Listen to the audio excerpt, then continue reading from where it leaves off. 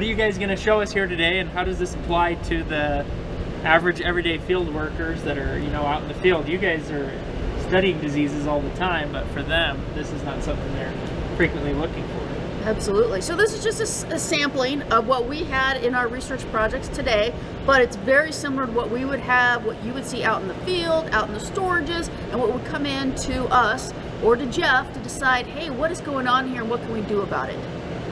There's a lot of different things out in the environment. Like they may be in the soil, they may be in the air, and they like to eat potatoes just as much as we do. And so during the growing season, it's important that growers they make the best management practices they can. Either irrigate the best they can, use the right fertilizers at the right time, and use the right pesticides. And it's important that the pesticides are used according to the label. And when we do those things, we can avoid a lot of the problems that we have here. We can keep these fungi and these bacteria out of the potatoes so that we have a healthy crop. Yes. Now from the outside, what does it kind of look like to you? What do you see? Boy, I see a white growth on the outside. It looks a little dark, maybe. The eye looks dark.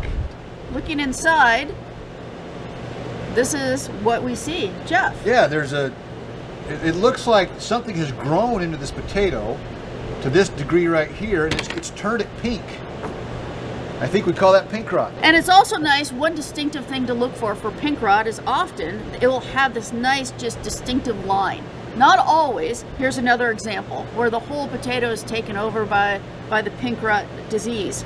But here, we have a different kind of variation of it where you have that distinct line of healthy tissue to poor tissue. Now, Jeff, what's going to happen to that healthy potato? It's not going to take long for the fungus that's living in here to move all the way through. And once it does, it will start to look something more like this, and then it gets wet, and then you get other things that are going to come in, like bacteria that will make it break down and get soft. But right here where it becomes really soft, starts to break up.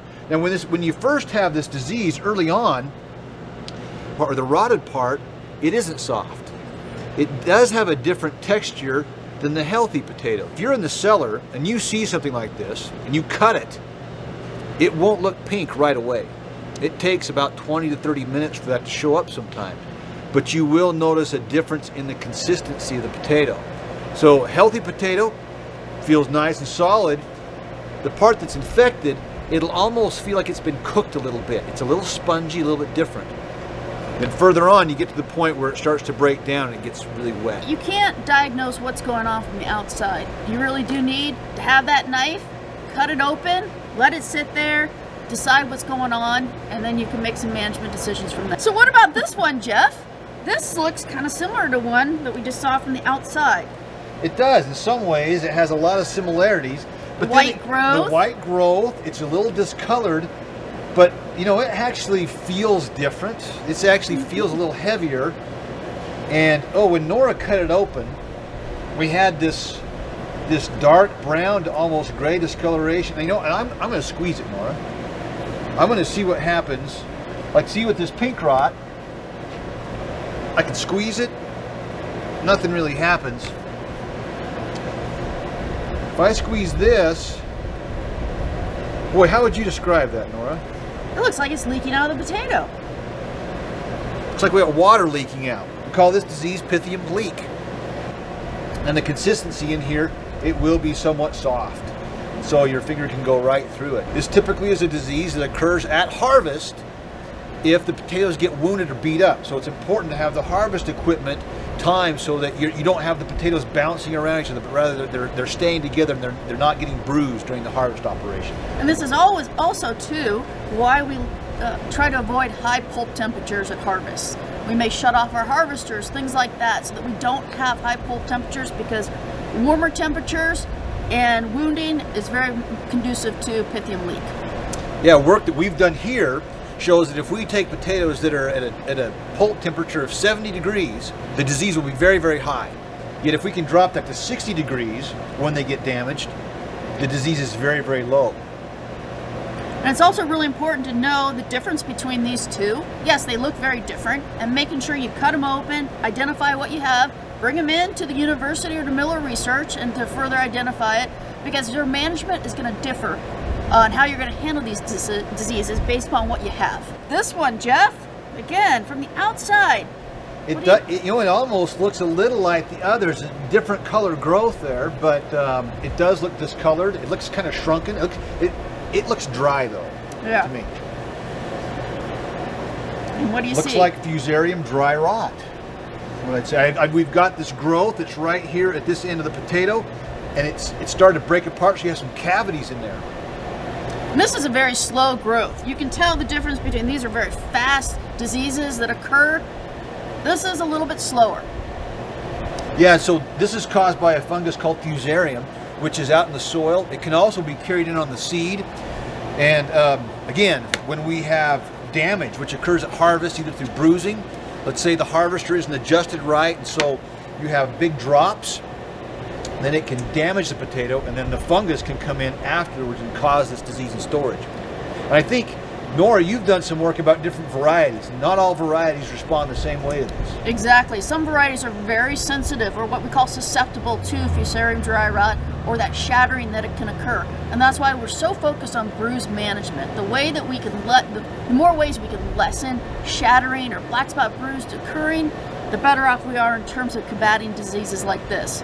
So yes, some varieties like Clearwater Russet is notorious for being a little bit more susceptible, or a lot more susceptible, to Fusarium Dry Rot. So let's say you're actually a truck driver and you're actually loading potatoes in the cellar, from the cellar into your truck. You want to make sure that you don't have these huge drops, or that you're just loading the potatoes into and having them bang against it. You want to try to minimize the drops as best you can so that you avoid the damage and the subsequent dry rot that can come from that. And it's kind of hard to tell, but you can almost see the little damage that occurs on these edges due to some sort of mechanical hit, some sort of impact that occurred. As you're working with potatoes in the field, let's say you're running the harvester, running the piler, maybe you're running the truck, you probably want to do everything you can to treat these as gently as you can. Absolutely. So there's so many things that we can do, modify with our equipment. Making sure that we have a nice flow of potatoes, that nothing's really dropping, making sure it's not hitting metal, raising your stingers, slowing things down, speeding things up, just to try to maximize that nice flow where potatoes aren't hitting metal, potatoes aren't dropping at great distances, and that can really help alleviate some of these problems in potatoes. Do you see anything on the outside of this one? So that one looks pretty good. I bet that's totally healthy. Wow. And I was wrong. Yeah. What do you see, Jeff? Well, so here we've got a discoloration. It's coming into the potato, and it looks like it's almost in these little arcs, if you would, these half circles. And that's a great example of it. It looks to me like it's a virus. It is. Because there's several different viruses in a potato that can cause this kind of circles or disorder or what we call necrosis inside. Yeah, you could have, say, it could be tobacco rattle virus or potato mop top virus. Correct, or even PVY. But in this case, it actually is potato mop top virus. The problem is, this powdery scab organism, it can live in the soil for a long time. It forms these little spore balls that are highly resistant to breaking down. So they'll last at least 12, 15 years in the soil. So it's almost like there's a reservoir of virus in the field that will never go away. And sometimes you can see it on the outside of the potato, just right underneath the skin. And so when you are dissecting your potato, trying to figure out what's going on, you may see this internal symptom, but you can see some symptoms right under the skin. So let's try another potato. This is our last one, Jeff. Okay. Looks, I know we've kind of dissected it a little bit, but do you see anything really alarming on the outside? I know, it looks like a good one to me, another good one. Okay, so let's go ahead and cut this back. What do you see? It looks to me like it's got these flecks all over it. Yeah, there's just a bunch of little spots all over it. Yeah, let's cut both ends. Oh my, we've got flecks down here too. That means I bet if you fried that up, it would look like the stripes on a zebra. Ah, wow, and that's a very classic symptom of what we call zebra chip. Is that the flecks are all the way through the potato. Sometimes if it's still kind of in its early development, you may only see it part way down, but for the most part, you'll see this kind of flecking or necrosis all the way through the potato. So we've looked at a lot of different diseases and disorders, very common, very of concern to the state of Idaho and our potato industry. Pink rot, pythium leak, potato mop top virus, some zebra chip, and of course our dry rot, and then our shatter and our black spot bruise. These are some of the most common ones that we do see.